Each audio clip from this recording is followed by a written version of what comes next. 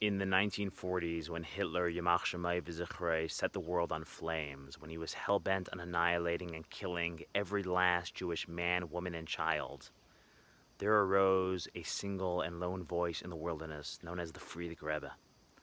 And the Friediker Rebbe announced that we are living in very unique and special times. We are living in Ikvaset de Mashiach Mamish, the time right before Mashiach's arrival, when Geulah is imminent.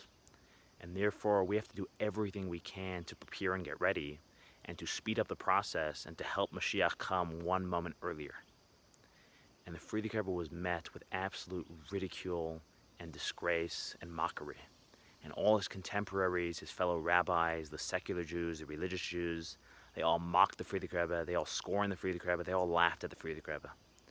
And they said, who does the Lubavitcher Rebbe think he is to talk about Moshiach in this way, and to say that Geulah is coming in our times?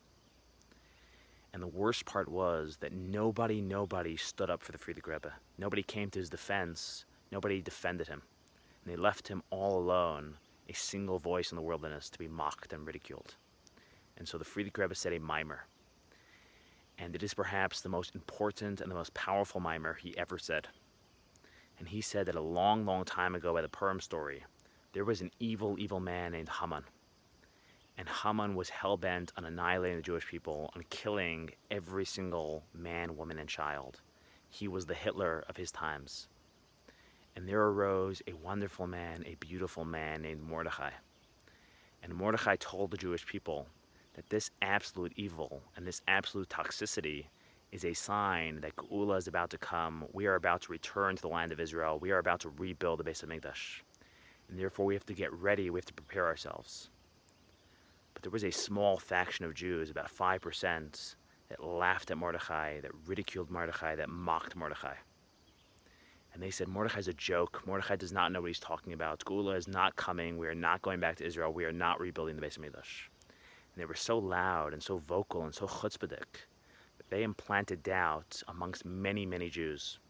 And about 35% of Jews started to doubt Mordechai, started to doubt the message, started to doubt Geulah. But the Friediker Rebbe said something amazing. He said the party that's most to blame and the Jews that carried the most guilt was not the 5% of arrogant chutzpah-yakers. And it wasn't the 35% of weak, spineless Jews. The Jews that were most to blame were the other 60%. Because even though they personally believed in Mordechai and they personally believed in Geulah, they were quiet, they were silent, they were the silent majority. Because they were intimidated, they were scared. They allowed themselves to be bullied by these couple of bullies. And therefore they were quiet, they were the silent majority. They were too afraid of losing their reputation. They were too afraid of losing their jobs. They were too afraid of becoming ridiculed and mocked together with Mordechai. And therefore they were quiet, they did not use their power, they did not use their voices.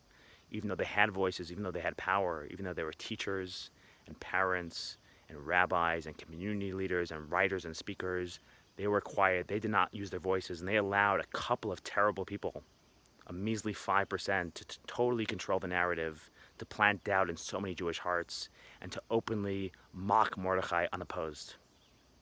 And the Friediker Rebbe concluded, do not make the same mistake today. Do not be part of the silent majority today. And of course, this message applies now more than ever. Moshiach is coming, so do not make the same mistake. Do not be part of the silent majority.